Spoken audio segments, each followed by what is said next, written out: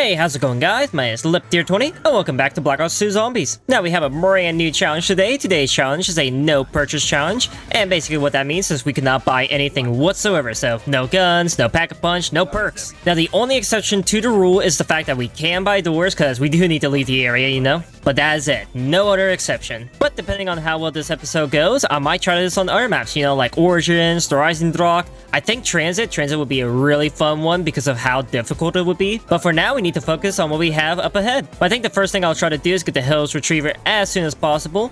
And try not to use my ammo, because I realized after using a whole entire mag there that we need it for our future rounds. Now we gotta wait for the little Hellhound. You know, I actually named the Hellhound Fluffy. Like, me and my friends actually named him Fluffy because of the fact that it relates to the lore. Because, like, Samantha's dog is named Fluffy, it turned into a Hellhound, so Hellhound, Fluffy, makes sense. You know, I feel like a lot of you guys can relate to this story, but I remember, like, me and my friends, you know, we always had that one guy, or maybe you were that one guy who had their, like, mom call them or had to use the bathroom. So you'd always end up like camping right here or over there or whichever corner, you know? But usually what ends up happening is that all the zombies, for some reason, all the zombies just go straight for that guy in the corner. Oh, hey, the Hellhound is done. Perfect. Let me go open up the cafeteria area. Hey, that rhymed. But yeah, I just remember all the zombies going for that one friend, that one guy that's AFK. Although I will be honest, sometimes I did let the zombie go after them because it would have been super funny. But if my friends are watching this, I totally did not do it to you. Hopefully that saves my skin there. Although I will be honest, I can't really speak too much on the whole like leaving part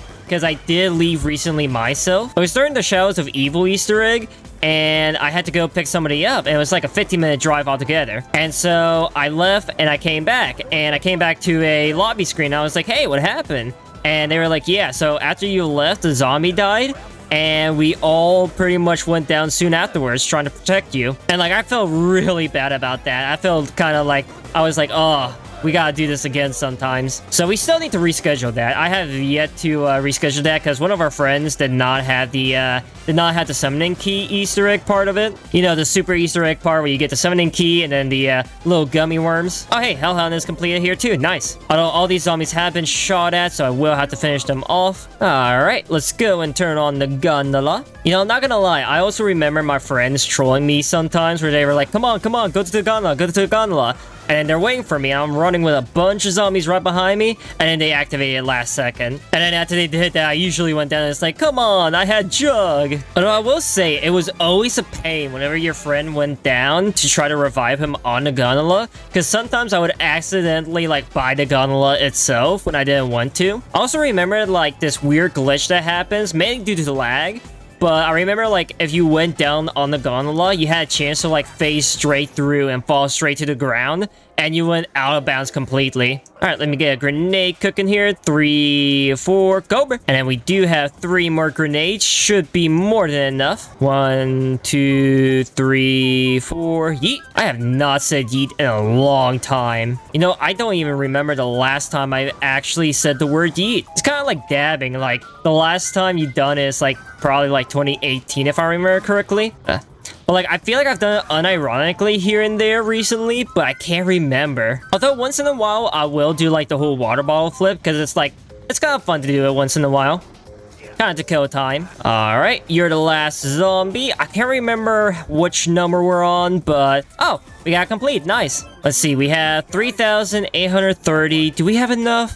I don't think we'll have enough to go all the way to the Hills Retriever, but I do want to try to get myself some, not some, but a shield. That would be really useful right now. And then we have the part right here. Perfect. And I'm going to kill the zombie here and then go back to the top. And we just need a few hundred more points just to go to the Hills Retriever room. I think it's like 1,500 if we go where the double tap area is. But I think we should make the zombie shield first, obviously. Get a little bit more protection on our back. We do have to be very careful once Brutus comes, because he'll be, oh my god, I did not think this through. We kind of have a gotta have a little bit of a troublesome scenario here, and that's the fact that we are kind of trapped between locked doors. So let me at least go into the afterlife mode. I'm gonna open up the warden area. So let me shock you real quick, and then I'm gonna shock this thing back here just so that we get a little double points, and then I go revive myself and hope for the best. 2, 3, 4.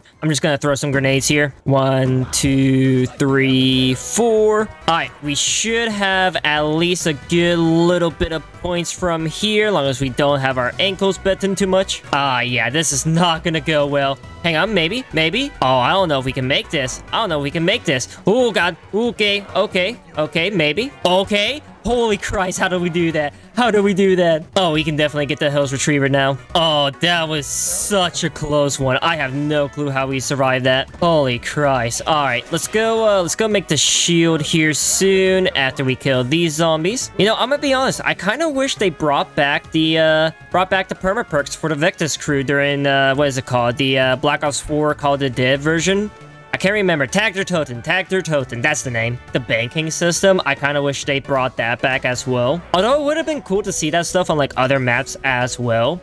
But it would have made it so much easier on those maps. Like Origins, ooh, piece of cake. Mom of the Dead, piece of cake. Although I think Nuketown would be the one that would be like the most easiest if it had perma perks in the banking system. Like, could you imagine perma PhD on Nuketown? That would make high rounds so much easier. All right, let's try to get the Blundergat right now. So I'm gonna go grab my little skulls. Actually, I think we do need to open up the roof here. We should probably go for the Warden's Key as well and open up the downstairs area. So we shock you real quick. I think I got that. Yeah, now I got it. And then we go for the key right over here, and then we got really Booker right now. Hopefully we make it in time. Come on, get out of the way, and then we run. Okay, all right, I'm trying to kind of dwindle the numbers here so that way we have a little bit of a leeway to get the skulls. I think this should be the last one we need, and okay. Whew, was worried there for a second. But our first one should be right there. And then if I remember correctly, our second one is right here. And I guess let's buy this door right there. I'm gonna save that one for last in the warden's office, just so that way we don't have to like go back down, then go back up just to grab the gun. And there's one on the docks. Is it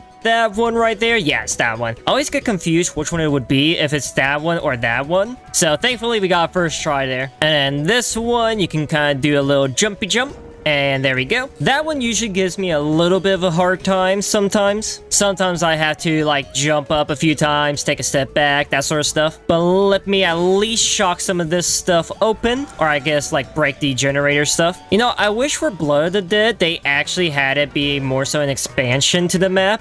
Because I hate the fact that like some of it was closed and like the only parts that were added, you don't ever go back to.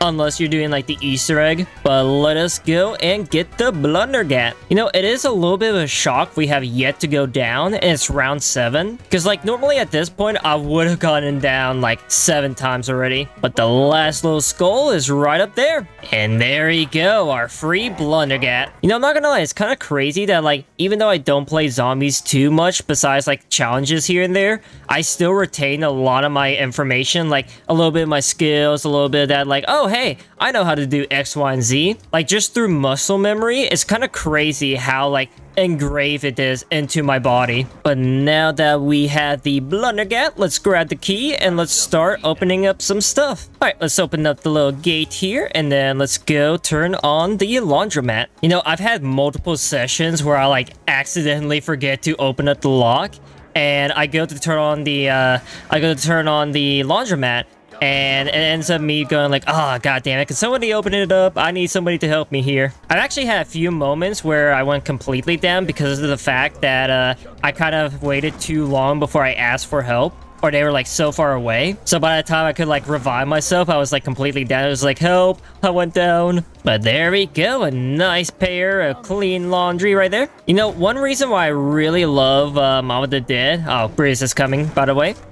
But one reason why I really love MOTD is due to the fact that you're like stuck in a cycle and you have to try and break that cycle. But I love the fact that like MOTD has a kind of like self-contained in a way. And technically Call of Duty has a little bit of that, as well as what is it called? Shangri-La, if I remember correctly. But like MOTD is like the only map where it actually has an effect on which side you choose, you know? I remember like doing the Easter egg with my friend, and we had a moment where it's like, okay, we're going to 1v1 each other. We had the best guns and whatnot, blah, blah, blah. I can't remember who was who. I think he was Weasel. But I remember going like, yeah, we're gonna have this be an epic showdown. I just walked up to him with the golden spork and just knifed him, and it was game over. And it was like so hilarious to me. I just walked up, stabbed him, and it was like, you win! Congratulations! The cycle continues. And I was like, woohoo! You know, I completely forgot. On Black Ops 2, you can kind of like strafe left and right. So you can kind of just go do do do do do do do do do do do do. It's so stupid. I don't know why they added that, but it is just a funny little feature. Because I don't think it will give you any tactical advantage, even like multiplayer. Maybe like a slight edge, but I highly doubt it. Oh no, no, no, no,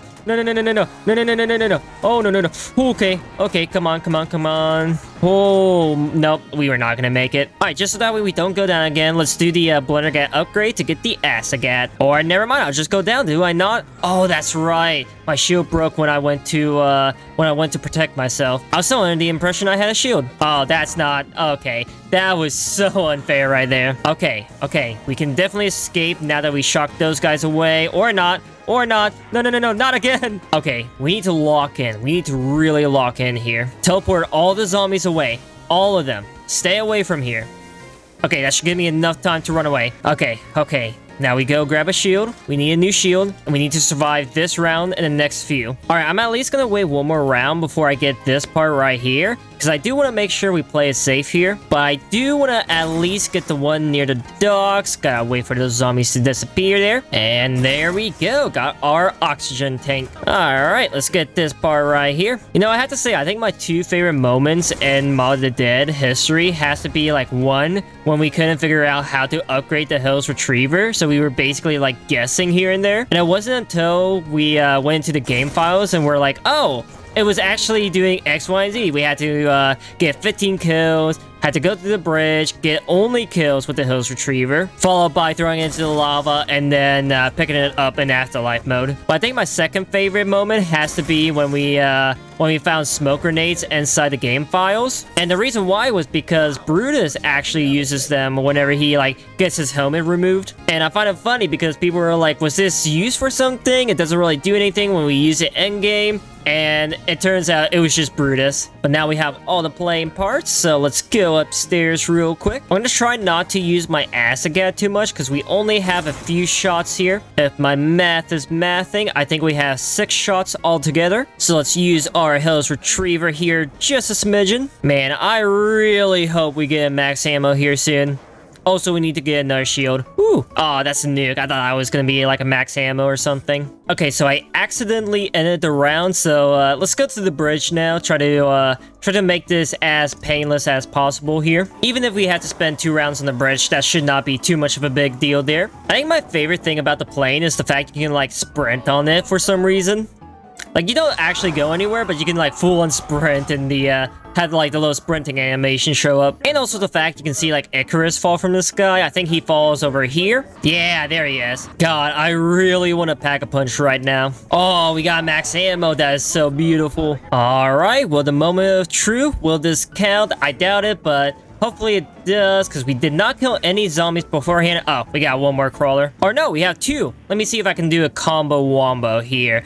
Yeet. And nah, I did not. Oh no, I did. Perfect. But sadly, that did not count, so we do have to stay here one more round. Man, I have to say, this is a lot easier when you have friends to help you out here. I hate when Brutus shakes my screen like this. I cannot tell where I'm going. You know, I'm not gonna lie, doing this challenge makes me wonder if we actually try to do like a no perk challenge on MOTD. Like, what round will we make it on? And like, I wonder if we can have a spot on the Zombies World Record website where we can make it to like, I don't know, maybe 5th 5th would be a good spot personally, but usually people are like round 70 with this stuff. Alright, there we go. We're done with the bridge. Alright, let's revive our character and let's go grab a new shield because we are out. Okay, do not know how we died there, but I guess we got hit in a very unfortunate spot. Alright, let's throw our Hell's Retriever in the lava. Ooh, insta-kill. That'll actually be really useful right now. Okay, well, that was also another unfortunate scenario, but there we go. Let's go get the Hell's Redeemer, and there she is, the Hell's Redeemer. Alright, let's go and run around the place, I guess. We could probably go for the Golden Spork, but I don't think it's going to be really useful. Oh no, my shield broke. Ah! I was trying to run through there. Oh, I think we definitely would have had it, though, if my shield did not break. But we do have a nuke and a max ammo, so I'll take it. I guess that makes up for the fact we went down there. I have a feeling, though, the end is near. But alas, it seems like we live to fight another day. Oh boy, we got another Brutus boy after us. You know, I've always hated that one achievement where you had to have Brutus lock down everything. Ah.